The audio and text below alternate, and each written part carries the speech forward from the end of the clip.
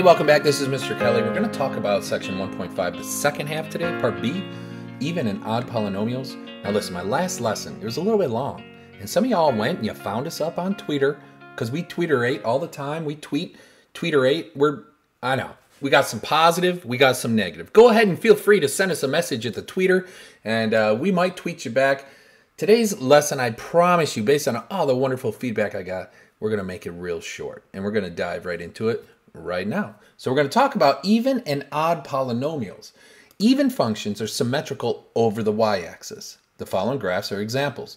So if you remember symmetry means that for every point here, if we're symmetrical over the y-axis, then every point will match up to a point on the other side of it, okay, on the other side of the y-axis in this case.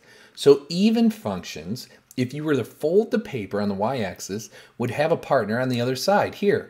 If I wanted to make a rule like we did in geometry, we would say that every point xy, or f of x, would be mapped to the same thing on the other side, meaning negative xy. Okay, so these three graphs have that characteristic, and I know these second two aren't polynomial functions, that's okay. But what it means is when we look here, this point, which is at what, 3, -1, if we go to the other side, we go -3, it's the same y value. That's true here at 1. If we go to -1, it has the same y value. That's what it means to be an even function. That is true here at this quadratic, this absolute value function, and this trig function. Now, to be an odd function means that the function is symmetrical over the origin, or the point 0, 0. The following graphs are examples. So the rule here, if we're going to look at the rule, is xy is going to be mapped to -x, -y. Okay? So if you have a point, let's see this point here, 2, 1. Let's pretend like 2, 1 is right there, nice and easy. All right, that means we're going to be mapped to -2, -1. It's down here, and this point is being mapped through the origin to the other side. It's not over a line, it's through a point. Let's look at our middle example here. This is a cubic function, right? Yeah, I believe so. All right, so this point here, which is at 1, -1, okay, that gets mapped to -1, +1. It goes through the origin. Okay, the same thing, let's go to -2, and then how far down we got to go? Right down here, -4. That gets mapped through the origin up to here. This is an odd function. Look at this example here, the first one. It's just a linear function. Y equals -x probably is the equation of it, where, you know, any point on this line goes through the origin to the other side up here. Okay, so in short, we have even functions that are symmetrical over the y-axis, and odd functions are symmetrical over the origin. It's the point 0, 0. They go through that point there. So let's take some time right now and look at this a little more detailed.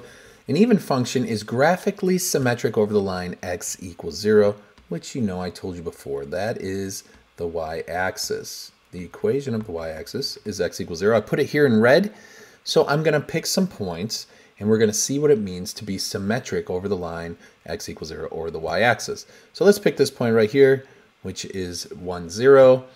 All right, if we're symmetric over the y-axis, that means I can go straight to this line to the other side. That would map to here. So if I were drawing the other half of this function, it would come back up to the point -1, 0.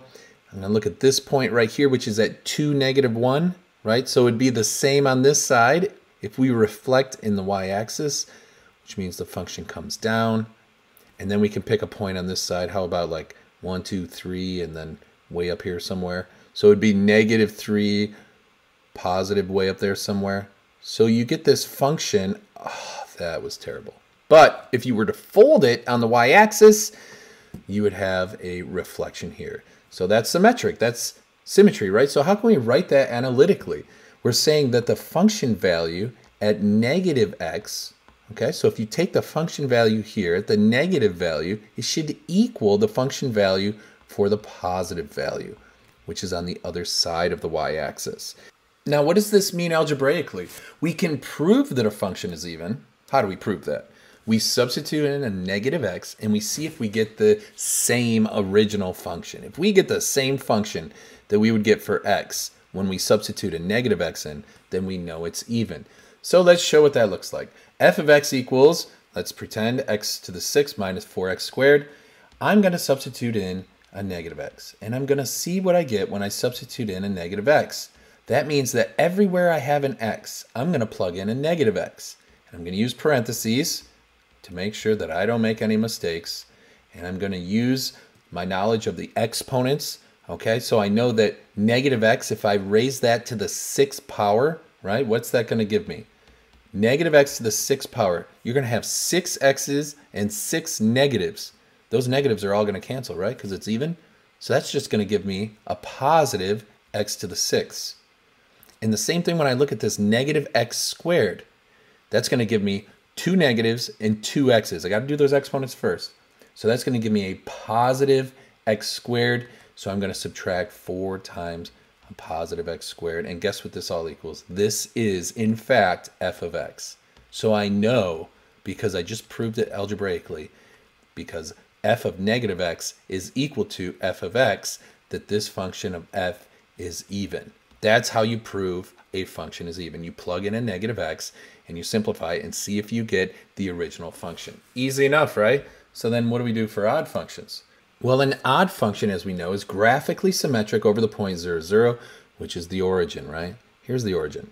So let's take a look at this function specifically, and we'll see what happens if this is an odd function, what that will look like. Let's take a point and then reflect it through the origin. Let's take 1, negative 2.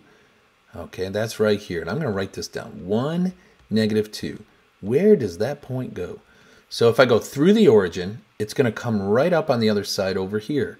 Right? Same distance through the origin. And that is the point negative 1, positive 2. Do you see how if I went on the other side, it became the opposite value for the y? All right, let's do this point right here. This is like the point 2, negative 8.5. So if I go to negative 2, positive 8.5, like up here, that's the point that when you reflect through the origin, it'll be the reflection of the function value point right here. How about this point right here? All right, so that is the point 1, 2, 2.5, 0. So that'll go to negative 2.5. And then 0, right? 0 doesn't change. So I get this graph that kind of looks like this. Mr. Kelly's hoping he does a good job, and not too bad. I wish it was a little bit more roundy, right? But this odd function, if you notice, the function value for the negative part is the same as the positive, but the y value is negative. Or in other words, that sounds like double talk. If I take the function value for negative x, it should equal the negative y value of the function for x. Okay, let's see if that makes sense. If I plug in a 1, right? So 1 should give me negative 2. So if I take the function value of negative 1, it'll be the opposite function value for x, which is what we ended up doing there. Oh, that seems a little more complicated. Not too bad, but we can prove that a function is odd by substituting negative x in, and then we see if we get the opposite. We need to get the opposite function, which just means there's a negative in front, right? When I say opposite, I mean it's just the negative f of x. Let's show analytically that f of x is equal to negative 2x cubed plus 5x. Let's show that that is an odd function. So we're going to sub in. Here's a little rule right here. So we're going to sub in a negative x just like we did before. We just have to show something different. So when I plug in a negative x, I'm going to use my parentheses and be very, very careful. So it's going to be 2 times negative x cubed plus 5 times negative x.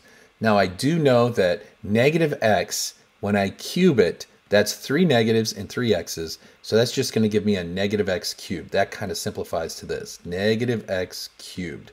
I only need 1 negative, right? Because a negative times a negative times a negative, I just get 1 negative there. And then here we're going to get what? 5 times negative x. That's negative 5x. So I can kind of write this as, what do we have? 1 negative, 2 negatives. This is all going to equal 2x to the third because these negatives cancel, right? And then I get a 2x to the third and then minus 5x.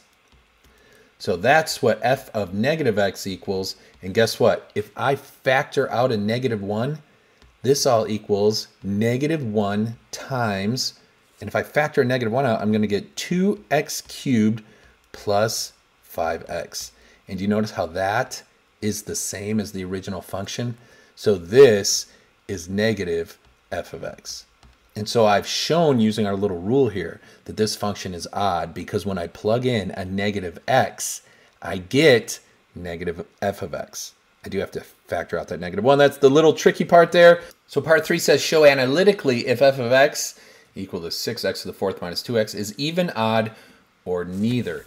Okay, well, I'm going to give you a hint. Because the degree of the polynomial is 4, then it could be even. I don't know. We got to check it. But it's not going to be odd. All right, so I can actually show the work over here. Let me put that work down. Remember, the function value for negative x has to equal the negative function value of x. That's what our rule is for odd. And I'm checking this out, but I know it's not going to work. But here we go anyway. So f of negative x, what's that going to equal? When I plug in a negative x here, I'm going to get 6 times negative x to the 4th minus 2 times negative x. I'm just plugging in that negative x. Negative x to the 4th power is, what is that, 4 negative, so that's going to be positive. So I'm going to get 6x to the 4th and then a positive 2x. Notice how that's not the same.